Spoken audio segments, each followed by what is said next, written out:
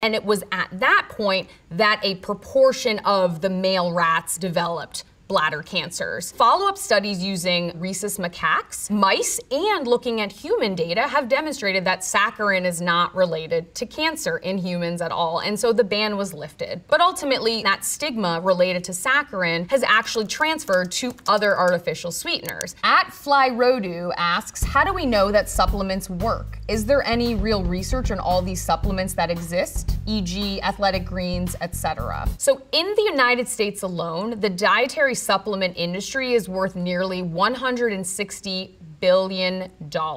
Unlike FDA-approved medications, supplements do not have to prove that they are helping or offering a benefit. A lot of people may take powdered vitamin C and mix it into their water when they feel like they have a cold or a flu coming on. Vitamin C supplementation doesn't reduce the duration of respiratory illnesses, it doesn't lessen the severity of them, it doesn't prevent them.